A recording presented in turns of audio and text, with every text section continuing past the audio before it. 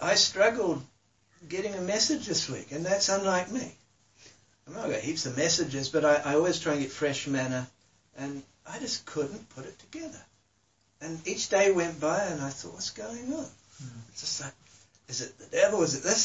So you go through the motions, you do everything, you plead the blood, you pray against the demonic, still can't get a message. Lord, this week is critical. I don't know if you realize how critical. This is 7 days until the new year. God's calendar. This is the last Sunday in the old calendar. That's right. So this is a critical day. So to me, I was, Lord, what is it that you want me to bring today? And I got it, and I got it, I think, Thursday, after spending a lot of time this week with the Lord over it. So I want to share it with you, and I know when you hear it, it's just going to sit with you. You're going to know this is God's right. And in 7 days, we're going to hit 577, God's calendar. So what's happening currently in the spirit realm, this is what the Holy Spirit gave me. I haven't read this, haven't seen it on the internet. This is hot off the press, so follow it. See. Test the spirit, the Bible says, so you see. But I know this is God. There is an assignment of angelic hosts. The Holy Spirit said to me, being assigned to bring an alignment in the church. And we've got 7 days left for people to hear what the Spirit is saying to the church. And then what you're talking about is going to magnify and multiply hugely. We're going to see things rapidly get worse. Yeah. So for us, we've got a week to deal with the garbage, if we've got any garbage. And I think this is a time that we need to really have a hard look this next 7 days and deal with it. And as I speak, I think it'll come out what I'm talking about. There's one major issue, the Holy Spirit said, one only, that God is doing right now. And it's this alignment in the church, and it's the same pattern that happened before Jesus started his public ministry. So I've got biblical basis. I've actually got more than 2 witnesses in the Bible to prove that this is biblical. It's the same pattern that happened to the early church. It's the same pattern that happened to the Old Covenant church. And it's the same pattern to make us usable as the bride of Christ in this hour that's going to happen. For the Israelites to be protected and provided, they had to stay under God's covering, right? That's the cloud, that's the fire.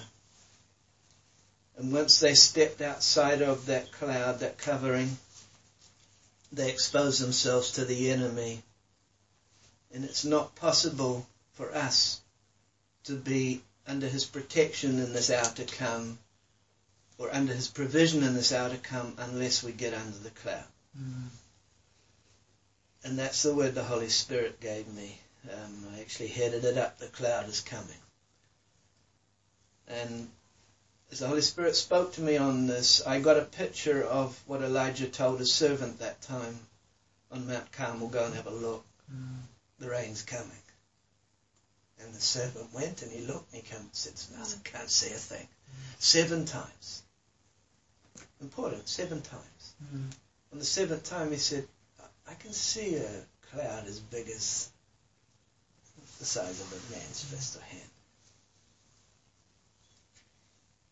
And that's what the Holy Spirit says. The cloud's coming. Open your eyes and look for it. It's coming very, very soon. We need to get under that cloud. Because if we're not, we're going to have no protection in this hour. I strongly advise to deal with anything, with anyone that hasn't been dealt with. You can't change people, but you can change your side of it. In other words, leave your gift at the altar. We all know what I'm talking about. Do your part. this is the last 7 days before things you will see deteriorate. Psalm 91 says, he who dwells under the... So I love the Amplified. I wrote this down this morning. He who dwells in the secret place of the Most High shall remain stable and fixed. I love that word, stable and fixed. We all need to remain stable when the trials come, when the storms come. Stable and fixed under the shadow of the Almighty. And I'll say of the Lord, he is my refuge, my fortress, my God. On him I will lean. That's what the Amplified says. Kind of nice. That picture of Jesus with the disciples leaning on his breast. On him I will lean in these times of trouble and rely in him and trust him. So the alignment that's happening currently is to bring us under the shadow. The only part we can do to make this happen is to deal with our own stuff. We cannot change others. It's only ourselves. So this is critical. Don't procrastinate any longer with this. I believe there's a caption, and I'm saying 7 days before we're going to see a shift. For some, it's not going to mean that it's going to pan out the way we want it to pan out. And the challenge here is the adjustment may not be how you expect it to be. Sometimes we have perceptions because of past teachings, etc. It's going to work out a certain way. Life's going to happen a certain way. And God's saying, no, I've got it all in hand. You've just got to trust me. Trust is a huge word that we need to grasp in this hour.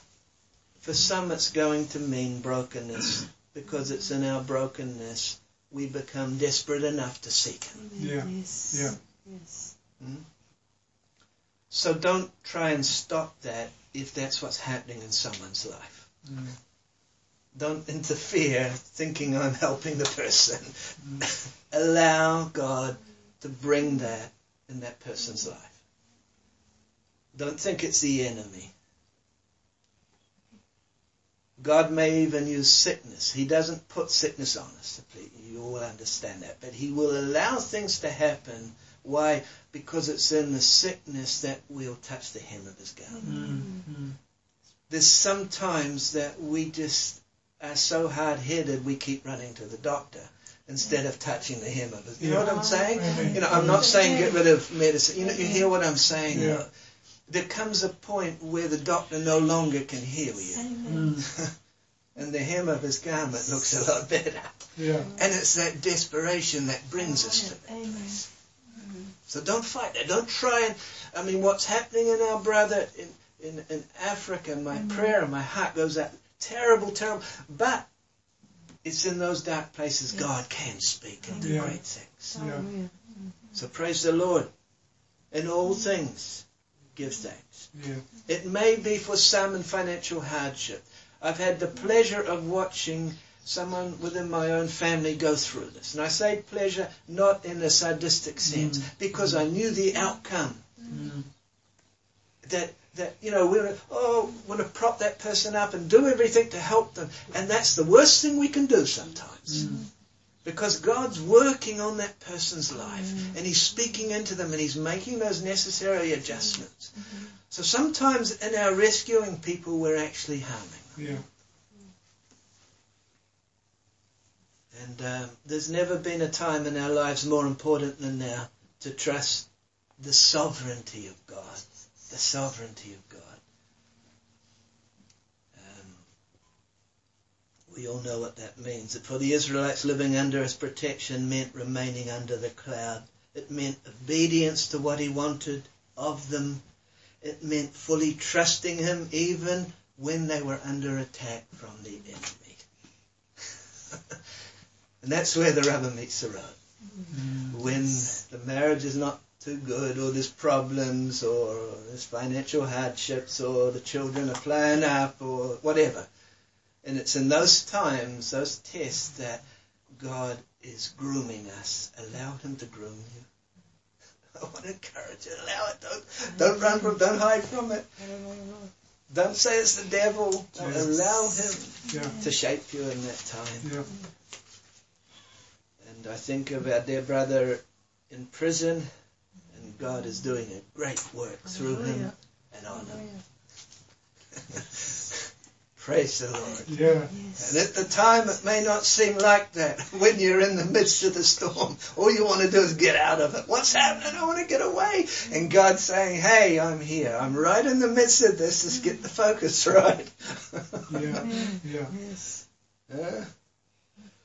Praise the Lord. To hear the voice of the Father, Jesus had to stay close enough at all times. Because he could only do what he heard his Father say. He could only do what he saw his Father say.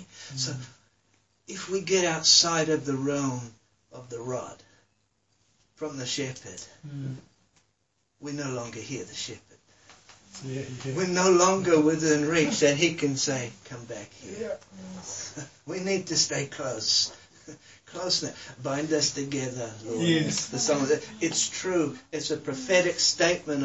As a matter of fact, I don't like the song, but it's a prophetic statement that is so true. Stay knitted together, close together in this hour. Stay close when the boat's sinking. Stay close to the life raft. And the life raft is each other. It's Christ. We've got to stay knitted together in this hour. Jesus himself said, my sheep hear my voice. So, I'm just about finished. This is what came from the Holy Spirit. When Jesus was baptized in water, we're told that the heavens opened. Yeah. And the Holy Spirit came down in the form of a dove and it rested upon his shoulder. And, I had a look in Isaiah 64, I think it is. And Isaiah says, rend the heavens. And I looked up that word, rend, in the Hebrew, and it means tear it apart. God tore apart the heavens to allow an open heaven from him down to his Son. So when we talk about, but it's different now, we're in a new covenant, the Holy Spirit's within us. No. What Jesus had was the Holy Spirit upon him and in him. And there is a difference. We have the Holy Spirit within us. What we're moving into is we will also have the Holy Spirit rest upon us if we allow it. And this is where I'm going to take you today. Yeah. This is what this open heaven is all about. This is what we need to stay under, if you like, the open heaven or the cloud in this season. Because it's in that is our protection. It's in that is our provision. It's in that we can hear. If you can imagine the heaven is open and we're standing under it, we can hear directly what God is saying. It's when we step outside of that. Let us get into this because I know this is probably a message that is a little bit different. Each one of us are living under this open heaven to some degree. To some degree. But we need to knit together and start hearing what God is saying through whomever he's saying. And it may not just be me. It may be you, maybe you, Mike, maybe you. It could be any of us that God is speaking to. But stay close to the one God is speaking to. Yeah, I mean. Because that's where your covering will come from, and I'll prove it out of Scripture shortly. Once we step outside of the covering, there is no protection. Literally, the presence of God overshadowed Jesus.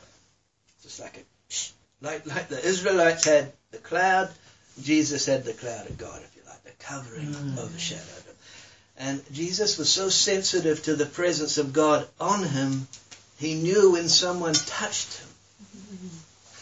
Now, none of us have got to that place, let's be honest. You're in a crowd, someone touches you and you go, who touched me? Hello? Wow. So, let's get out of the natural thinking here because it's not talking about a physical touch.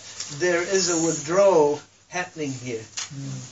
Something is being taken from the Master. And that's the place where you're coming into in this season. Where you will feel the presence of God be released from you.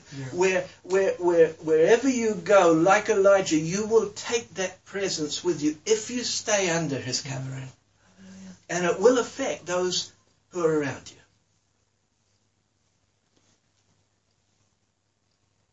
So I'm not talking about the indwelling of the Holy Ghost, and thank God for that. Otherwise, none of us would be here. But on the day of Pentecost, there was a visible presence in the room of God. The Bible says there was cloven tongues as a fire that sat upon them. There was a visible presence of God that they took outside of that room into the cities. Peter carried this presence. He was aware of it. The Bible tells us when he went into the streets that people would come from all over just to get under his shadow.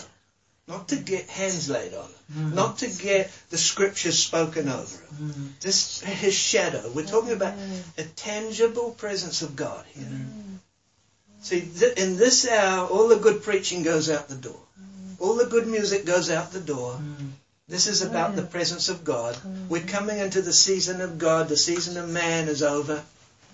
This is the season of God. And wherever God goes, God impacts. Yeah, amen. Amen. And it's not with fancy words. And it's not with fancy buildings. It's with presence. It's with power. It's tangible. It's something that you tangibly can feel. Tangibly will change people's lives. This is what we've been waiting for 2,000 years. This is it. This is what the early church had a taste of, but the Bible tells us the glory of the latter will be greater than the glory of the former. What did they have? They had the glory of God upon them. We've had the indwelling of the Holy Ghost. Thank God for that. But the glory of God is coming. And the Bible tells us it will be seen throughout the whole earth. Amen. Amen. Awesome times we're coming into. Yes. Amen. We know shadows don't have any substance. There's no substance with the shadow of your foot. I can see it there. But there's no substance with it. So this has nothing to do with the physical being. This is to do with the presence of God. I believe that those early disciples, that the presence of God that was upon them was because that Jesus was near them. Yeah. And it overshadowed them. Yeah. That's what I believe. We can see this in the Old Covenant with Moses. How many million Israelites? And one man is carrying the presence of God. And it overshadowed a lot of them. Protected a lot of them until they got into rebellion. When Moses got close to God on Mount Sinai, his face shone with the manifest presence of God. So much so that people couldn't look at him. We know all these stories, and they sound great stories, but this is what the church has been waiting for. This is what the church has been lacking. We have tried everything. Let's be honest. Yeah. The church has tried everything. They've tried to do it so many different ways and better than the world and that. And the truth is none of it has worked the way it did in the early church. None of it has worked the way it did when they were crossing that desert. And this is what we're coming into. The tangible presence of God can be transferred through being close to whoever is carrying it. I remember the stories of Smith Wigglesworth, who God allowed a taste of this in his life, that he could walk onto a railway station into a rail carriage and the people would fall down under the presence of God and feel the conviction of God upon them. Unbelievers. This is what's necessary in this hour for the great harvest. Yeah. See, it's not us who are going to bring the harvest on. It's God, and it's His way. It's not our way. And there's nothing we can do other than obey Him and get our lives so right and so under that cloud that we then become usable in this hour. Yeah. Amen. Haggai 2, the glory of the latter house will be greater. It's the glory each of us need. It's the glory we need. Don't be content with what you've got at the moment. I'm not content. Now, I know the Bible says be content. Paul was content in every situation. I don't mean it in that sense. I'm not content with where I'm at spiritually. That's the truth. I mean, if we're going to be honest enough, hey, I want to be like Peter was. I want to be like Paul was. I want to be like Moses was. God is no respecter of people. If we cry out hard enough for it, God, you did it for them. Yeah. Amen. Huh? You're no respecter just because his name's Moses. Hey, my name's Martin. Yeah. I'm your son. Yes. No, it's not obnoxious. It's the truth because God wants His glory to go across the whole. He wants carriers of His presence and glory. Yeah. So we've got to start to hunger and fight for this in the spirit realm. Yeah. Amen. And it's the glory that rested upon Peter. And this was the shadow that changed everything in wherever he went. This is what changed lives. This is what healed the lepers. This is what got those cripples off the ground. Was the shadow. God's presence, His glory just flooding onto those people. Yeah. It wasn't some great message. We've had all the best messages. Come on. The church has preached the best in the West. Yeah. What's it done? Not enough. It hasn't changed the world. That's right. But Jesus changed the world, just His presence. Peter, when he walked in the streets, changed the whole city. Yeah. And that's what we're coming into. My shadow will only release what overshadows me. That's a profound statement. My shadow will only release what overshadows me. Is it depression? That's what I will admit, depression. Yeah. Is it unforgiveness? That's what's going to come out from me. I have got to be clean in order to admit the presence and glory of God. Don't allow past failures, unbelief, worry, whatever, unforgiveness. Don't allow any of that to stop you in this hour Yes. for what God has for you. Yeah. Because all of these things will turn your focus back onto yourself. And that's what makes us self-centered. When we're so caught up with our whatever. Even our sickness.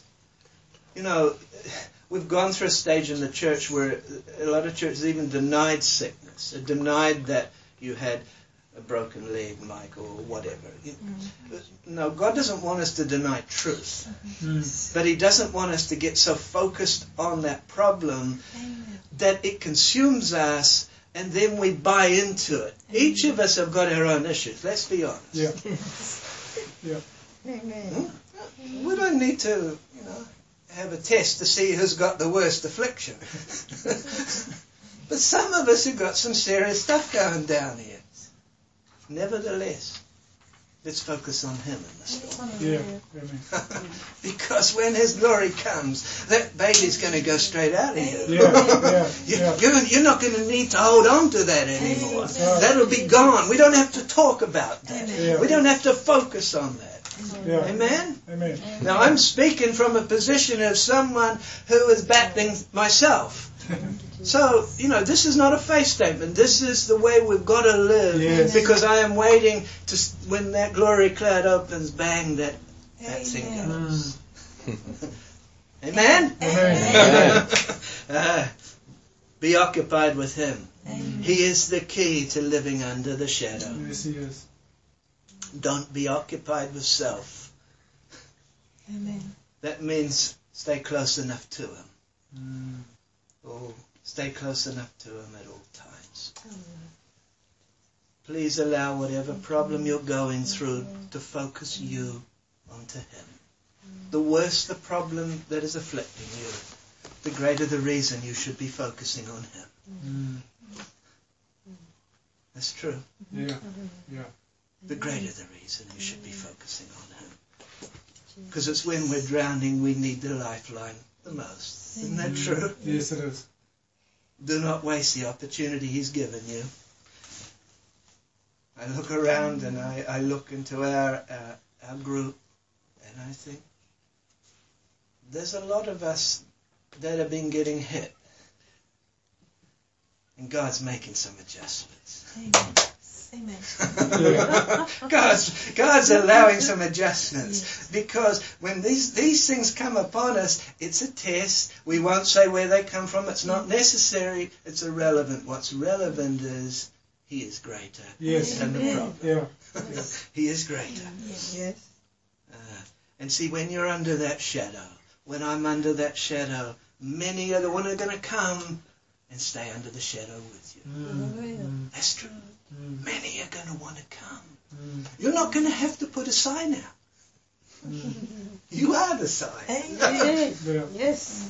Wherever you go, it will emanate the presence of God. You become the walking sign.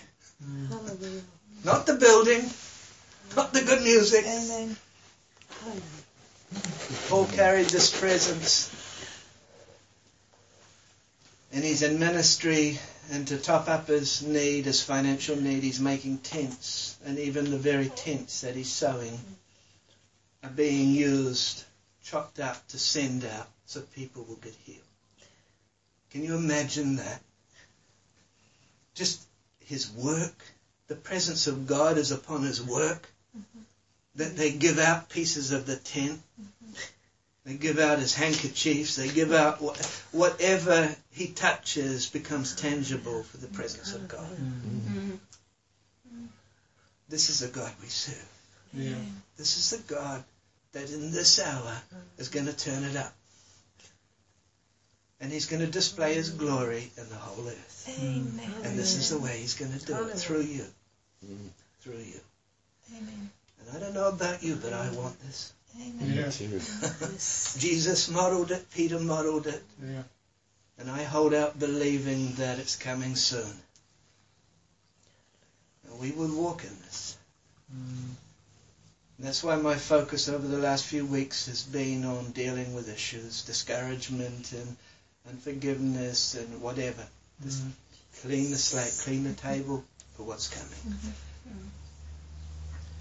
There's got to be a dissatisfaction within you, each of you, to hunger for this. Yeah.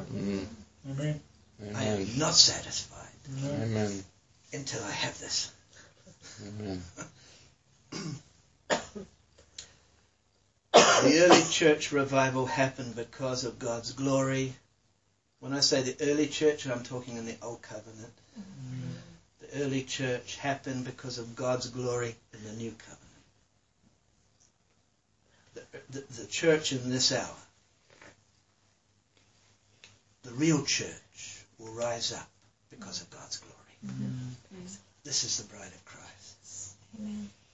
Great times we're in. Paul said in 2 Corinthians chapter 6, verse 11 to 18, he said, you are restricted by your affections, those things that run contrary to the Word of God in your life. By your affections. It's a great scripture. We are restricted by our affections. Whatever we give our affection to is what restricts us. That's why it's not good to give your affection to sickness, even if you're sick. Or poverty, or lack, or whatever. Give your affection to Him, to His Word. And those things, as the song says, will become strangely dim. I love that song. Turn your eyes upon them. Yeah. Those problems dissipate. Do they go away? Not necessarily. Not necessarily. That's up to Him. But the glory can make them go away. Each day will bring its own challenges, and possibly none is greater than this, and it's not allowing what we are familiar with to determine our destiny. Amen. This is actually my message. Don't allow what you're familiar with to determine your destiny. We must break out of familiarity. Yeah. Yeah. Now I've got to throw something in here that's not in my message. The Holy Spirit's is saying. Sometimes we become familiar because of past problems in our upbringing, hurts, whatever. So we guard ourselves by doing things in a certain way. We create familiarity. That will block the Holy Spirit from moving. Don't allow those things. In other words, don't try and control. Get rid of the control. Yeah. Control is the worst problem in this universe. It was the first sin, it's going to be the last sin. Man tried to control what God said, trust me. Jesus completed his endurance test in the desert 40 days. And then he shares with his first audience in that small synagogue in a place called Nazareth. Probably 50, 60 people sitting there listening to the carpenter's son that they all knew. They knew him. And he had just come out of the desert absolutely pumped, if I can use that word, with the glory of God. Why? Because the glory of God had rested upon him when he was baptized, and then it was tested in the desert. Each one of you is going to encounter some tests in the next so many weeks. When the presence of God will fall, you will be tested because the enemy will try and make you trip. Because he knows the danger that you are at that time. At the moment, you're not too dangerous. When you're carrying the glory of God, you're dangerous. Amen. And the enemy realizes that. And so he attacked Jesus in the desert. Yeah. And he has a crack at him, and he tries everything. And Jesus, of course, passes the test. And he comes out, and the presence of God is upon him. And he comes to the temple. We're going to read it. I wasn't going to look for. We all know it. But this is a message that I know the Lord has told me that we need.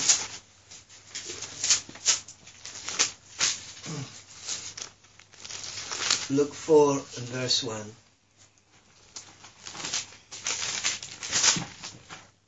Jesus, being filled with the Holy Spirit, returned from the Jordan, and he was led by the Spirit into the wilderness, being tempted for 40 days by the devil. And in those days he ate nothing, and afterward, when they had ended, he was hungry. And the devil said to him, if you are the Son of God, command these stones to become bread, etc. Jesus said, it's written. And then we go down. We won't read every bit of it. Verse 8, and Jesus answered him and said, get behind me, Satan, for it is written, you shall worship the Lord your God, and him only shall you serve. Now, let's go to verse 18. Jesus has just come out of the desert here. And he's standing before this audience, and he says, the Spirit of the Lord is upon me. Notice the word upon. Because he has anointed me to preach the gospel to the poor.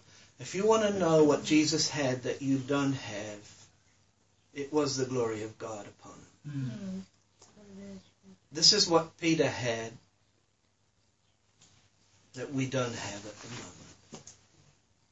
This is what Paul had that was so tangible that when he touched something, it left the presence of God infused into it. Because he's anointed me to preach the gospel to the poor, he's sent me to heal the brokenhearted, to proclaim liberty to the captives, recovery of sight to the blind, set at liberty those that are oppressed, to proclaim the acceptable of the year of the Lord. Now, that's normally where we stop. And this is where I want to pick it up. And then he sat down, he closed the book, and he gave it back to the attendant. And the eyes of all who were in the synagogue were fixed on him. And at this stage, they're really happy with what they've just heard, because they haven't connected what he just said. They are not spiritually awakened to what he just told them. And then he went on and he said to them, verse 21, today this scripture is fulfilled in your hearing. And things go bad from here. So all who bore witness to him and marveled at his gracious words, which proceeded out of his mouth, And they said, is this not Joseph's son? Okay, so up till here, it's not looking too bad. Looks like Jesus has got through it. Verse 23, and he says to them, you will surely say this proverb to me, physician, heal yourself. Whatever we have heard done in Capernaum, do here in your own country. Whoops. Assuredly, I say unto you, no prophet is accepted in his own country. And I tell you truly, many widows were in Israel in the days of Elijah, when the heaven was shut up 3 years and 6 months. Interesting, 3.5 years, isn't it? And there was a great famine throughout all the land. Interesting statement again. I believe it's prophetic, what's coming. But to none of them was Elijah sent, except one, the woman at Zarephath. Sometimes we read over things without giving enough consideration to this. Here is a whole town of people, a lot of widows in it. God has only sent Elijah to one person. Now, God is no respecter of people. Yeah. So we've got to understand that something is going on here. Verse 27, and many lepers were in Israel in the time of Elisha the prophet. None of them were cleansed except Nahum the Syrian. So all those in the synagogue, when they heard these things, were filled with wrath. They rose up and they thrust him out into the city, led him to the brow of the hill. In other words, they wanted to try and kill him. And, you know, it started off pretty good. And then they got peeved off, excuse my language, because Jesus told them the truth. And what I can extract from the story is this. There is a time when a person is ready to receive from the Lord. Sometimes we think we need to go and talk to everyone now. But I want to suggest that not everyone's ready to receive now. Yeah, that's right. These people were not ready to receive this day. And this is where we miss it sometimes as Christians. We push ahead of God, thinking we're doing the work of God, and we actually will cause offense. Now, Jesus didn't push ahead of God here. You'll see what he was doing. There is a motive in what he did, but he knew the outcome before he stood before them. We've got to be careful sometimes, even with our own children, we try and bring them back into the fold too quickly. When God said, I haven't finished with them yet. Yeah. Just keep praying and trusting.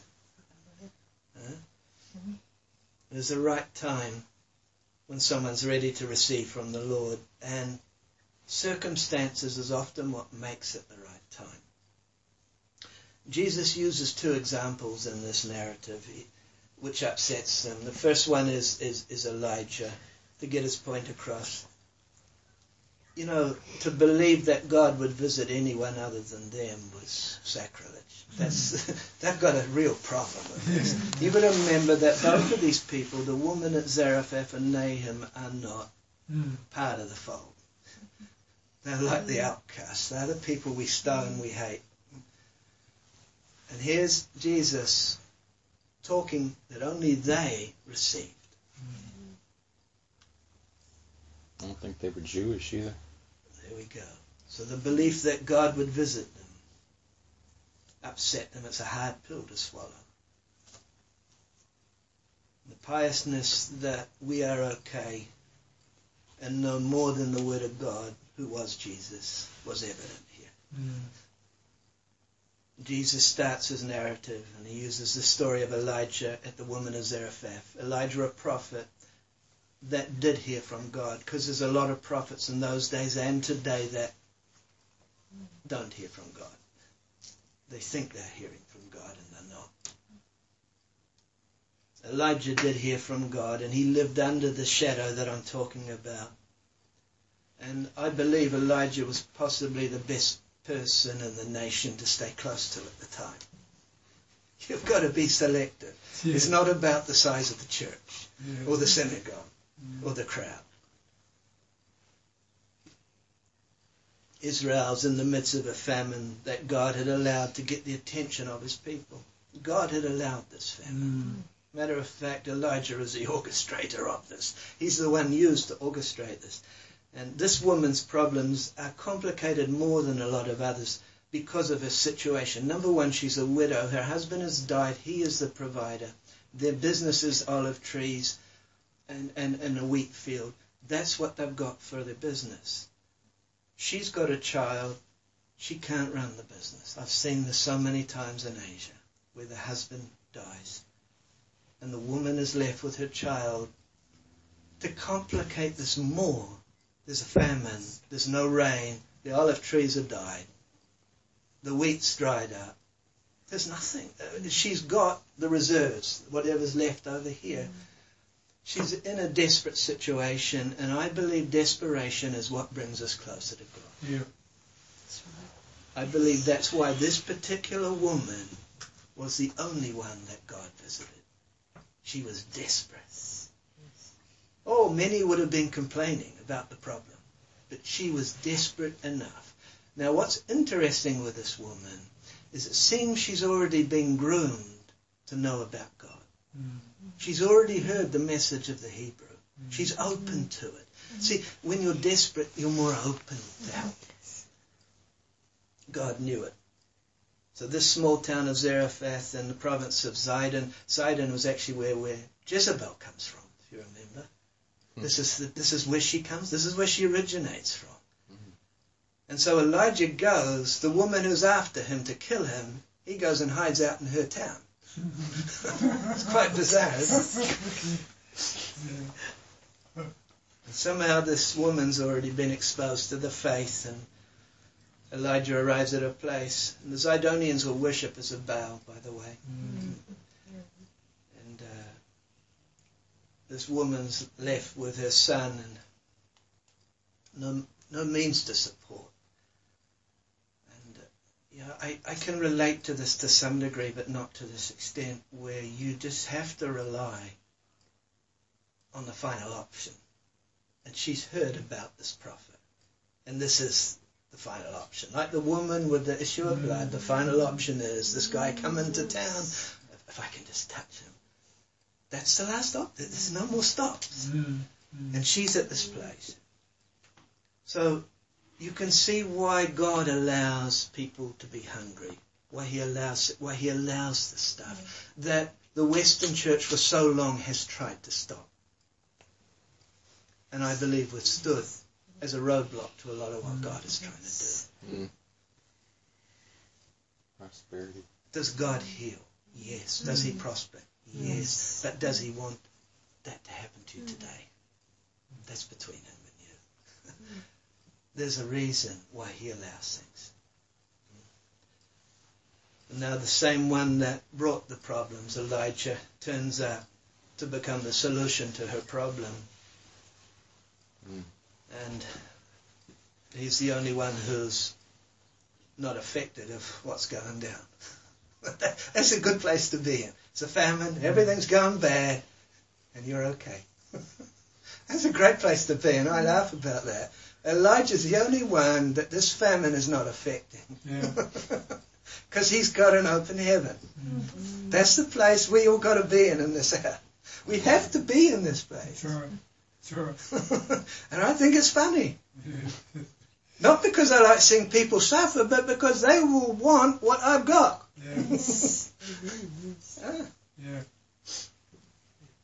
The deal is simple.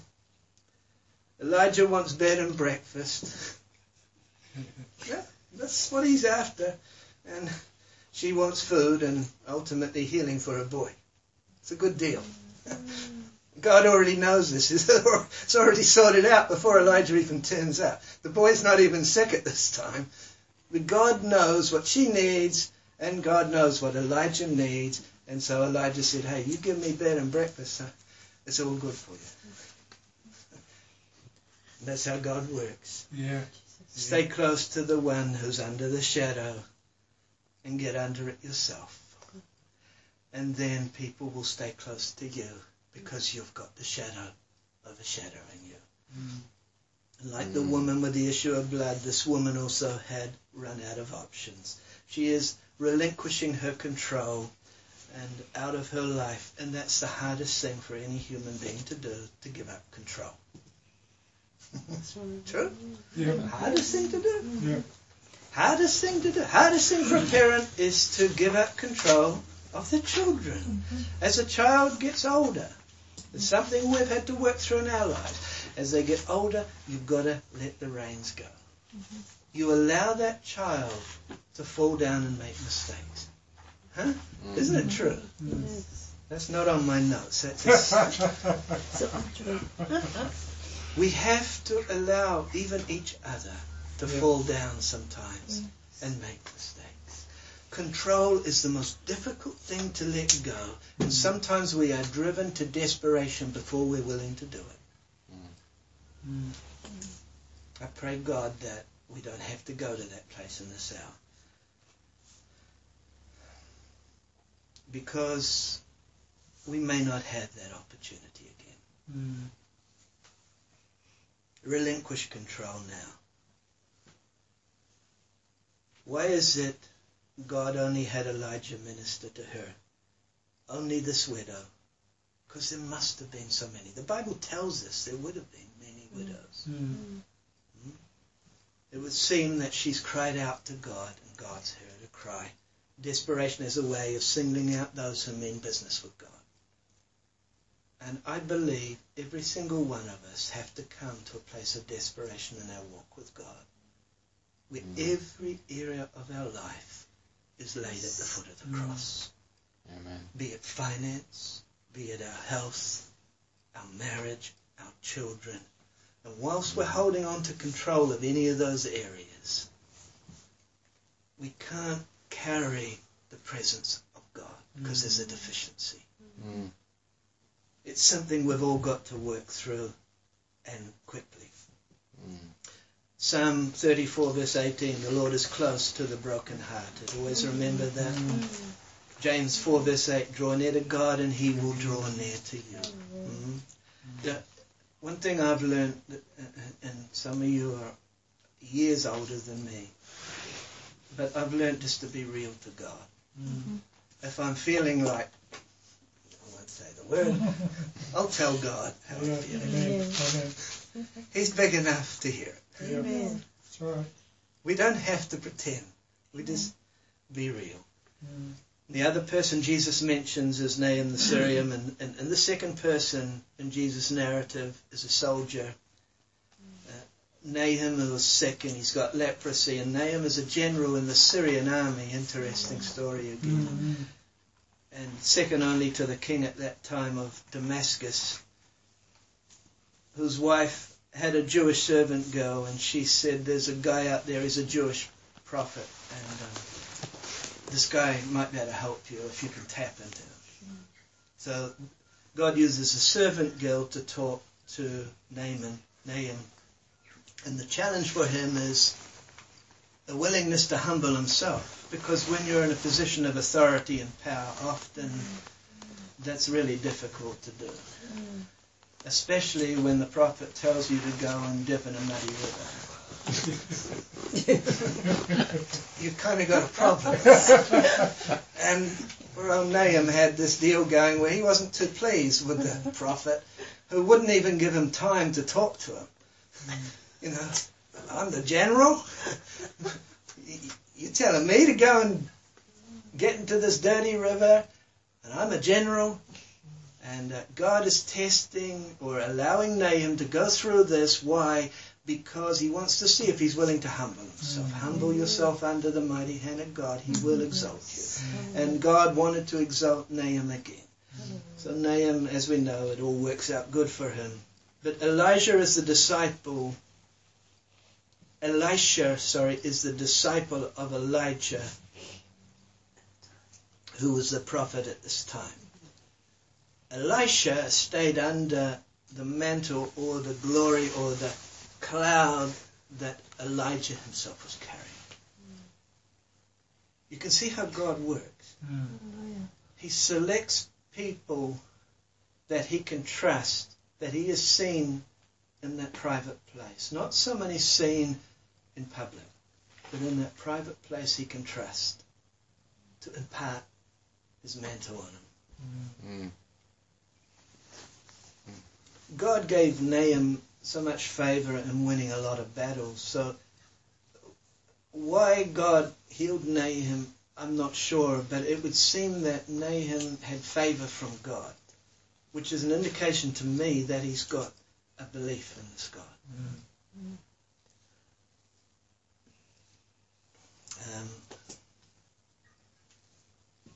Elisha is credited in the Word of God with doing twice as many miracles as Elijah. We can say that's because God gave him a double portion. I don't actually know if that's the reason. But anyway, just like the woman of Zarephath, Nahum was desperately in need of help. Desperation seems to be the factor that gave them both faith to go after what they needed. Desperation. I think of our brother once again who went through some hardship the other week. You know who I'm talking about. Things didn't work out the way he expected them. But God sees things we don't see. And God knows how he needs to adjust that person. Everyone's different, wired differently, and only God knows how to correct that faulty wiring. Notice God uses methods that are not normal. In both of these cases, that's the way God works. We like to package him in our box, you know. But God works differently than the way that we think he should work. Unfamiliar ways. And this was the problem at Nazareth that day, that it didn't fit into their box. It didn't fit into the way they thought it should happen.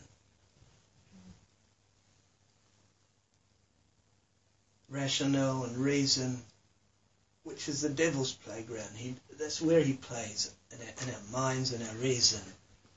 Stop revival that day. Just stopped it like that. Amazing the power of the mind, the rationale that can stop the power of God from causing revival in the city. It gives you an idea of the power God has entrusted you and me. Our minds have to be disciplined to his word and to hear him. And so what stopped those listening from receiving was allowing what they knew in the natural realm to get in the way. Isn't he Joseph, the carpenter's son? God's going to use some people that you probably think he shouldn't be using. And it might shake you up a bit. And he's going to do some things differently in this hour that each one of us are going to say, is that really God?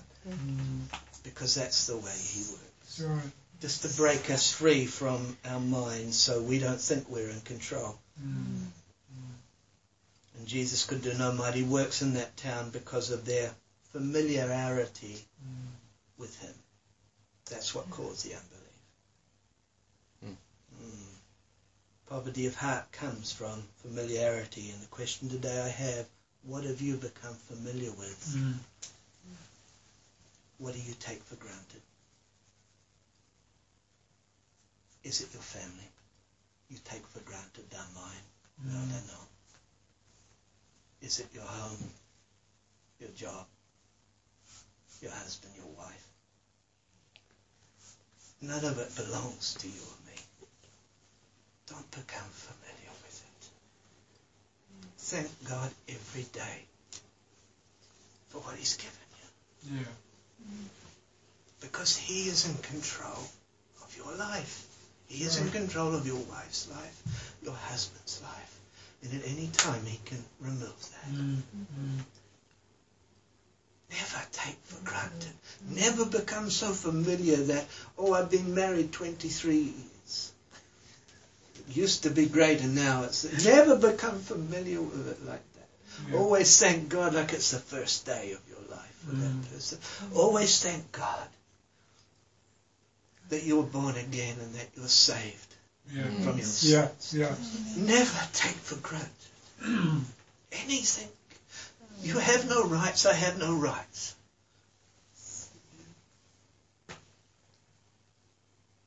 God always works outside of the realm of the natural, and that's what makes him supernatural. We've got to adjust our finite minds to his infinite thinking, which is into another realm that we don't see. And the closer we become to him, the more we will see in that realm. Elijah could see into that realm what the natural eye could not see.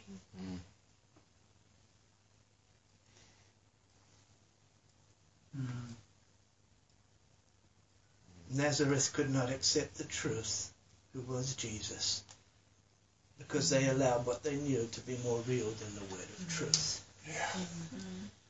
Scary stuff. Familiarity can breed contentment. It's a great English saying. Sorry, Mike, it's not American. And when you're content, you stop hungering after God. Yeah, that's right. Never be content. There's always more. There's always more. I can read the same scripture every day and it just keeps feeding me. There's always more to come out of the Word of God. And hunger is what sustains humility always.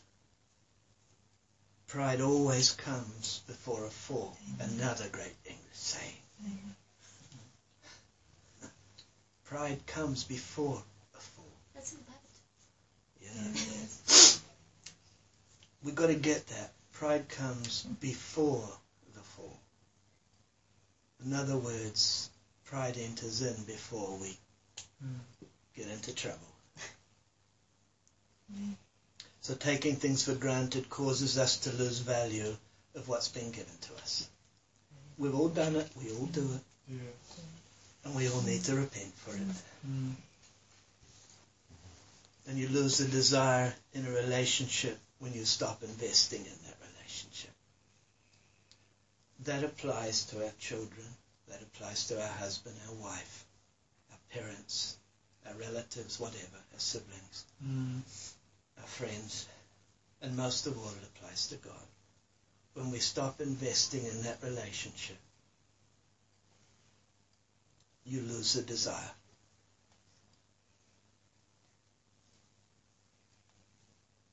The challenge for all of us is to stay hungry while you're seated at the banqueting table.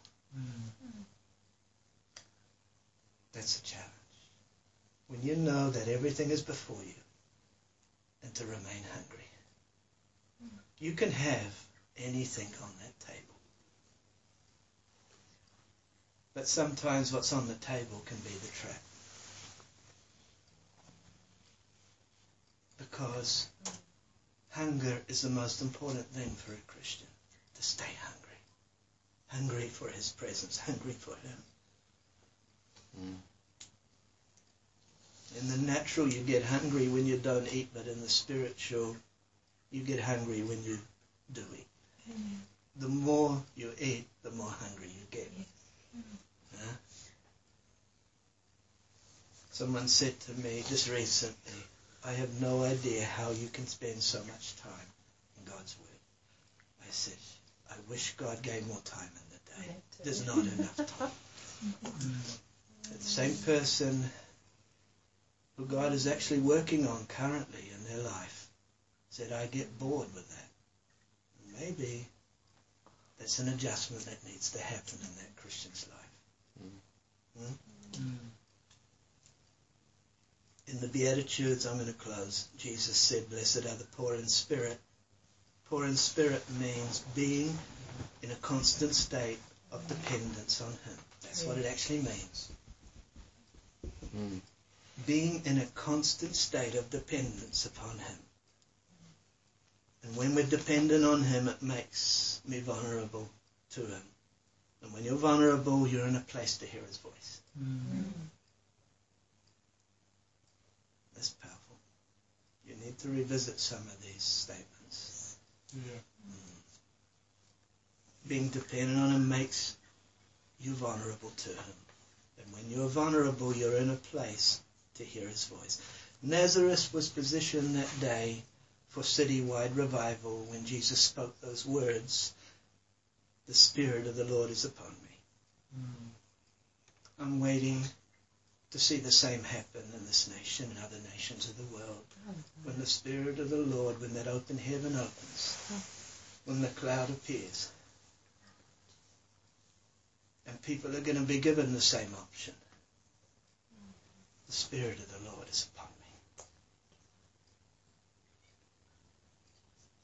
But instead their logic, their reason would not submit to the Spirit of God.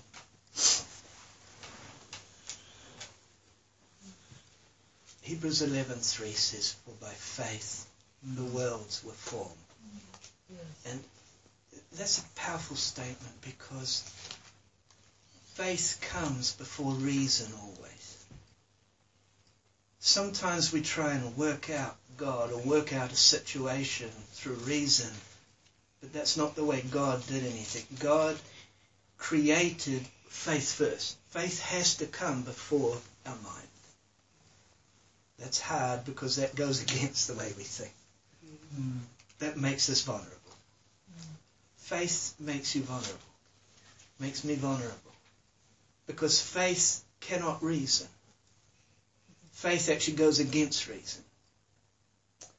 And that's the trouble with those who are very educated. They have a trouble because reasoning becomes their guide, their leader. I've seen this on the mission field over the years. Those who are the least educated are the most easy to accept Christ, are the most easy to receive a healing. It doesn't matter how severe the miracle is they need. That's why you see it's prolific. The more hardship, the worse the situation, the more vulnerable that person tends to become. Reason goes out the door. There is no such thing then. Reason's always got to submit to the word of faith. Nazareth lost their opportunity because familiarity breeds unbelief, always. What they should have done was believe what was given to them and use it to develop more faith that day. For faith to increase, we have to use what we were last given. We cannot increase our faith until we use what's been given to us already. Use what God has given you today and plant it. And if you can't plant it in someone's life, plant it by prophesying. Declare it. Speak it into the existence. We must speak over this nation, over people's lives, over our family. Declaration is very important in this hour. Yeah. Speak what God has given you. Declare it. God does not give increase. He won't give increase until we use what He's given, because it's a waste. Notice when Jesus fed the 5,000 men, how many women? He creates this abundance of food out of nothing. But He doesn't waste what's left over. He collects it all up again. And I believe that's the same with faith. If we don't use it, we lose it. It's removed from us.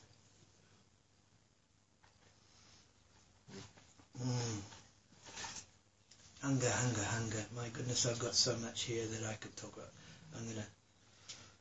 I love the story of Oliver Twist. Another great story. Great for you Americans. Oliver is an orphan boy that's scooped up off the streets, lives in an orphanage. And in the heart of England those days, they would feed them porridge for breakfast. Some of you still eat that terrible stuff. I felt that wave of, I'm outnumbered here, I'm sorry. Yes, you are. And they sit at those long tables and they have their bowl and a scoop of this stuff. Porridge. Yes, porridge. I think you call it rolled oats. Yeah. For oatmeal? Yeah, okay. whatever. That stuff that gets stuck in your teeth if you've got teeth. And Oliver would sit at the table, and in the movie, Oliver calls out and he says, "Please, sir, can I have some more?"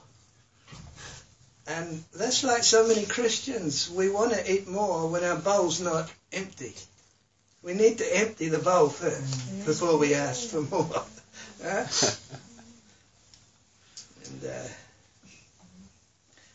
And the religious leaders in Jesus' day, they didn't know who he was, but the prostitutes knew who he was.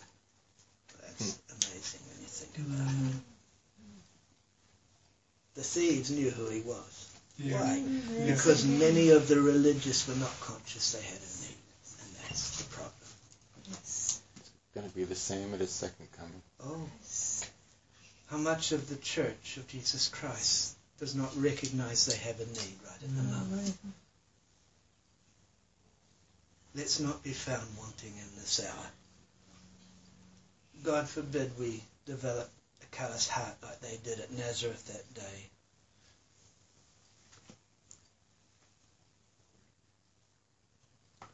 And let's recognize that we have a need every day of our life. Number one, to thank him for what he's given us. Yeah. And never take anything for granted. And number two, let's thank him for being him, for who he is. Father, we thank you for who you are. Yes, Lord. Thank you for your word. Thank you for these words, Lord, of life, of encouragement. Lord, may you deposit this deep into our soul. Amen. Into the heart of our very being, that they may become the foundations that we work from. Our hunger, our desperation for you, our need of you. And Lord, let us never ever take you or one another for granted. Yes, Lord. For this life is so short on this earth. And the commission you've given to us is to love one another as you loved us. This day we honor you. We're forever indebted for your word, the words of truth, life, that shape our very beings, that shape our lives, that become our covering, our protection in this hour, Lord. And we look forward to this week to come and for the new year that's upon us, Lord, on your calendar. We're excited, Lord, for what you're doing and what's about to be done. And despite we see all the atrocities happening around us, Lord, I know there's a cloud coming. And that's where my focus is. Yes. Yes. Help us to focus on you in this hour. In Jesus' name. Amen. God bless you all.